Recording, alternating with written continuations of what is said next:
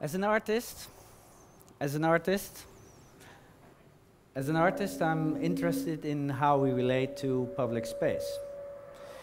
In Australia, I found how the songlines help the Aboriginals to describe their landscape, their nature, which for them is public space, in music.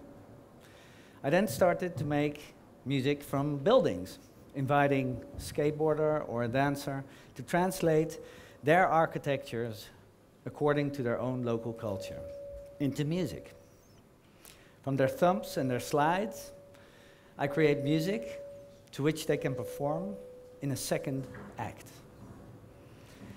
This Korean dancer takes on the role of a shaman working on the theme of the trauma of the bloody student riots that took place on May 8, 1980 in Gwangju, South Korea.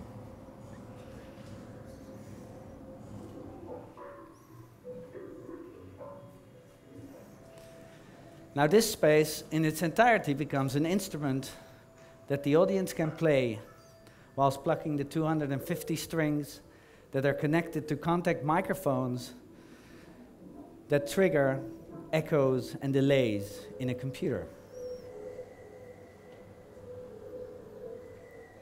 Or cellists can play them.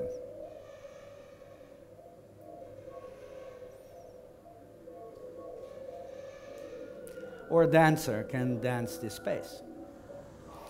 And finally, this music, these songlines are cut into vinyl that are given away to DJs for free, which can use them as samples to create new music, and therefore distribute and share these spaces that we can finally take home in the shape of a song. Thank you very much.